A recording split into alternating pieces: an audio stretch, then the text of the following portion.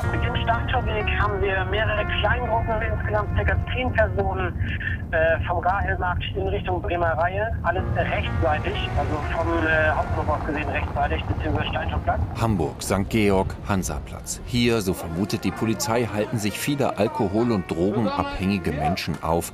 Eine Klientel, die sonst am Hauptbahnhof zu finden ist. Der Hansaplatz gehört zum Revier von André Krüger. Der Leiter des Kommissariates 11 ist heute mit vielen Kollegen vor Ort. Krüger möchte wissen, wen seine Leute hier antreffen. Eigentlich kennen wir die sehr gut. Wir sehen sie täglich. Und wenn man einen gewissen Blick dafür hat, dann weiß man, wer zur Trinkerszene gehört, wer gehört zur Dealerszene und so weiter. Die Szene kommt vom Hauptbahnhof. Der gilt als einer der kriminellsten Bahnhöfe Deutschlands. Seit geraumer Zeit geht die Polizei dort rigoros gegen die Szene vor und verdrängt diese Klientel in den Stadtteilen. Also auch auf den Hansaplatz, der nur 5 Gehminuten entfernt ist. Revierleiter André Krüger hat deshalb heute hohen Besuch an seiner Seite. Hamburgs Polizeipräsident möchte selbst sehen, wie es in der Gegend rund um den Bahnhof aussieht. Wir haben es so gemacht, dass der Hansaplatz von sämtlichen Seiten von unseren Kräften in Beschlag genommen worden ist, sodass es jetzt den Leuten nicht ohne weiteres gelingt, ohne unsere Überprüfung diesen Raum zu verlassen. Das schließt auch die unterschiedlichen Geschäfte und Kneipen auf dem Platz mit ein. Die sind jetzt am frühen Abend gut besucht und, so die Polizei, immer wieder Schauplatz von Geschäften aller Art. Näheres wollen die Beamten nicht sagen. Es geht in erster Linie um Prävention, ums Flagge zeigen. Die vom Hauptbahnhof Vertriebenen suchen sich neue Aufenthaltsorte. Der Hansaplatz, so das Kalkül der Polizeiführung, soll nicht dazugehören. Schon gar nicht die Gaststätten dort. Die Pächter allerdings sehen das Problem nicht in ihren Kneipen, sondern auf der Straße. Ich habe Angst um meinen Laden. Ich kann nichts zum die Leute sagen. Die haben nichts zum was verlieren. Irgendwas sagst du, die holen Messer raus. Das ist die schlimmste, unsicherste Straße geworden. Früher war Tourist gekommen, das. Und die Leute haben das Angst, jetzt hier zu kommen. Weil die kommen das, entweder diesem Portemonnaie los, Tasche. Ich habe zigmal das gesehen, die haben das mit Flaschen draufgegangen, die haben da seine Portemonnaie geklaut, das geklaut, jenes geklaut. Rechtlich gilt dieser Bereich als Gefahrengebiet. Deshalb dürfen die Beamten anlasslos kontrollieren. Zudem gilt ein Drogen-, Alkohol- und Waffenverbot. Trotzdem finden sie Drogen und Reizgas und nehmen eine Person vorläufig fest. Zudem sprechen André Krügers Leute 30 Platzverweise gegen Störer aus, die sie schon vom Hauptbahnhof kennen. Man merkt schon, dass der Hauptbahnhof sehr, sehr gut geworden ist, was die Sicherheit angeht. Und auch von der Optik her fühlt man sich dort anders wohl als vorher. Und wir stellen auch fest, dass die Klientel teilweise auch hier am Hansaplatz ist. Ja, das muss man sagen. In der Kneipe von Murat D. hat der leitende Beamte viel zu erklären. Der Bruder des Inhabers wünscht sich viel mehr Kontrollen auf den Straßen im Viertel und weniger Störung in den Geschäften. Ich finde das ganz gut. Sie sollen das Kontrolle, die sollen das auch, wenn die Polizei sagt, dass sich öfter, ist schon das alles okay. Aber nicht einzeln ziehen, um die Laden reinzugehen. Erstmal die Gegend sauber zu machen, die Laden wird das auch sowieso sauber. Wir sind da drin, die sollen das gucken mit den Hunden, alles so irgendwas. Ist nichts drin. In Hamburg ist der bezirkliche Kontrolldienst für Gaststätten zuständig. 2 Kneipen schließen die Mitarbeiter des Ordnungsamtes tatsächlich an diesem Abend. Beide Male, so heißt es offiziell, sei der Feuerschutz nicht ausreichend. Man muss den Leuten das hier nochmal besonders erklären, ne? Weil natürlich das Amtsdeutsch nicht akzeptiert wird, muss man ihnen dann nochmal eben genau erklären, was, wie, wo das Problem ist. Aber wir haben auch in der Vergangenheit diese Schwerpunkteinsätze durchgeführt und damit eigentlich gute Erfahrungen gemacht, dass man dann doch eben konstruktiv zusammenarbeitet. Mit diesen Schwerpunktkontrollen möchte die Polizei die Szene in Bewegung halten. Das Kalkül dahinter: kein neuer Hotspot im Stadtteil. Die vom Hauptbahnhof mit viel Aufwand aufgeschreckte und verdrängte Klientel soll hier nicht landen, denn der Hauptbahnhof liegt am Ende der Straße. Mehr als 500.000 Menschen jeden Tag. Der Hamburger Hauptbahnhof ist nach dem Gare du Nord in Paris der am zweitmeistgenutzte Bahnhof überhaupt in Europa. Polizei und Bahn haben vor etwa einem Jahr das Sicherheitskonzept geändert und sind durchgehend mit Viererstreifen unterwegs. Dazu kommt eine lückenlose Videoüberwachung. Der Bahnhof und sein Umfeld sind eine eigene Welt, ein Kosmos voller Menschen mit unterschiedlichen Problemen und Absichten. Die Polizei kann diese Klientel nur verdrängen, das aber löst noch kein einziges der Probleme.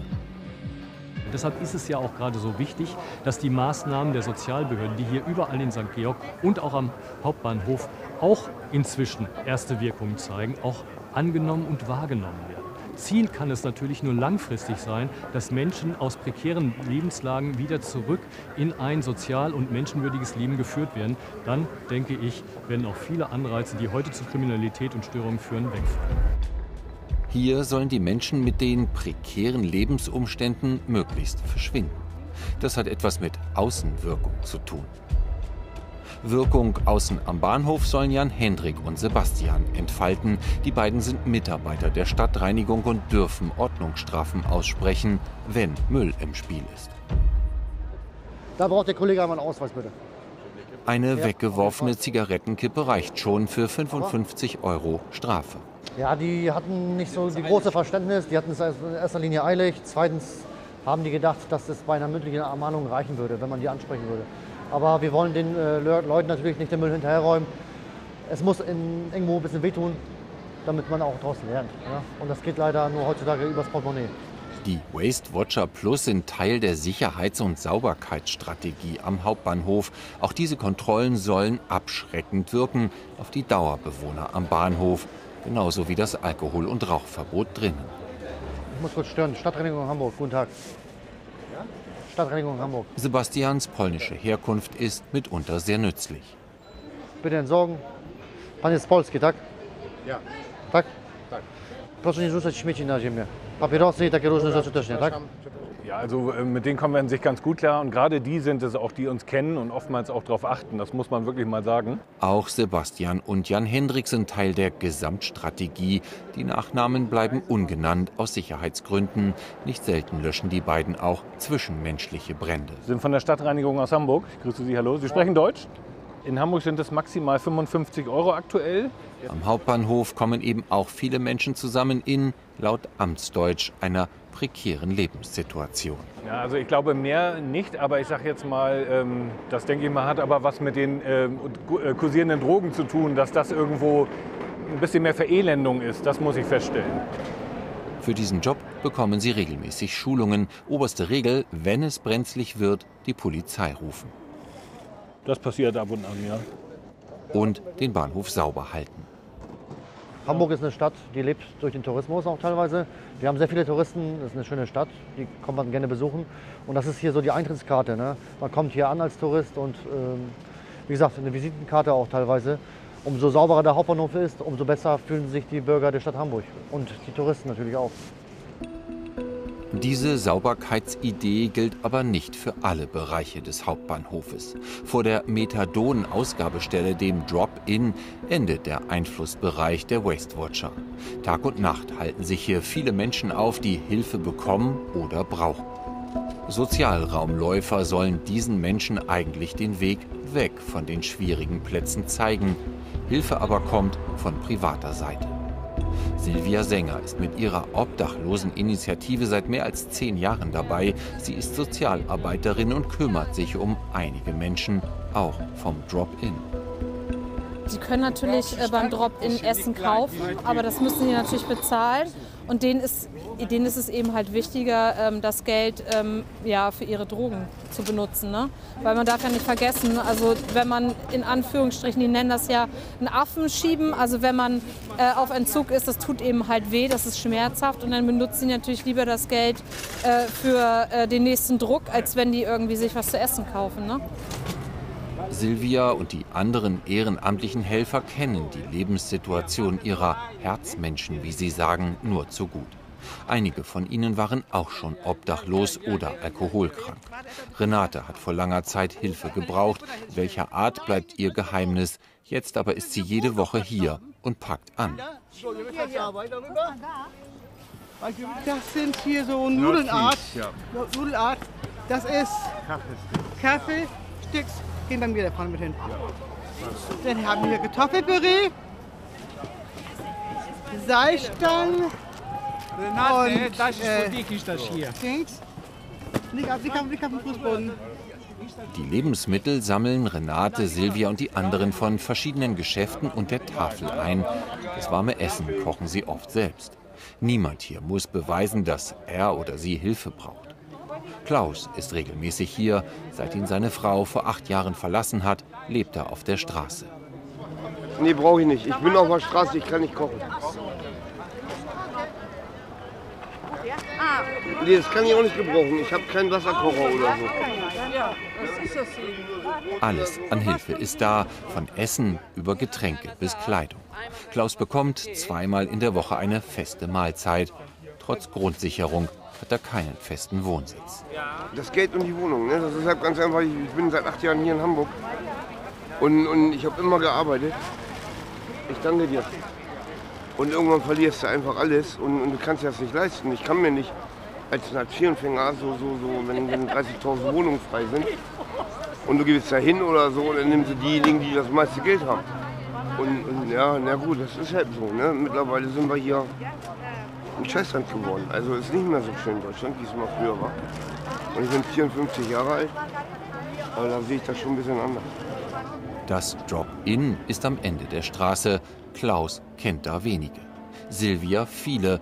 Die gerade klar im Kopf sind, kommen zu ihr und ihren Helfern. Auch zu Stine. Die ist seit 3 Jahren dabei und auch sie war obdachlos. Ein Schicksalsschlag in ihrer alten Heimat. Ich war auch schon mal in so einer Situation. Aber in Spanien. Und ich weiß, wie schwer das ist, wieder hochzukommen.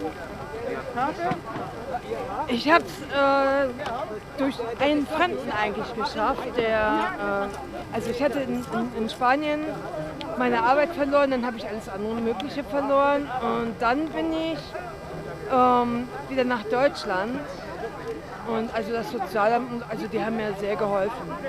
Seit 12 Jahren bin ich also auf diesem Stand, aber ich möchte halt nicht nochmal dahin.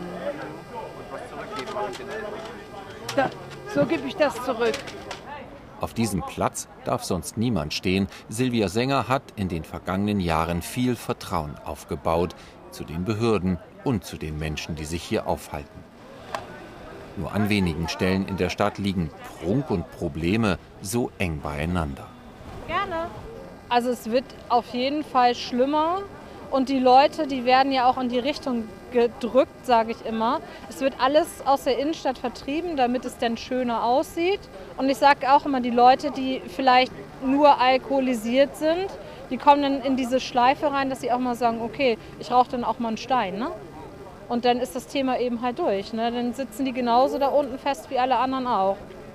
Silvia, Stine, Renate und die anderen ehrenamtlichen Helfer arbeiten dagegen an, aber auch sie erreichen längst nicht mehr alle ihre Herzmenschen. Aus ihrer Sicht bräuchte es viel mehr Hilfe und viel weniger Kontrollen. Mehr Therapieplätze, also mehr zertifizierte Menschen, die helfen können bei den Themen, mehr Sozialarbeiter auf der Straße, mehr Housing First Wohnungen, wo man sagen kann, die können dahin, ohne dass sie irgendwelche Bedingungen haben, also dass die auch ohne Leistung erstmal untergebracht werden und in Ruhe dann irgendwie Probleme abgeschafft werden können. Zur Ruhe kommt die Gegend rund um den Hauptbahnhof so schnell sicher nicht. Das zeigte sich gerade erst wieder bei einer Schießerei neben dem Hansaplatz.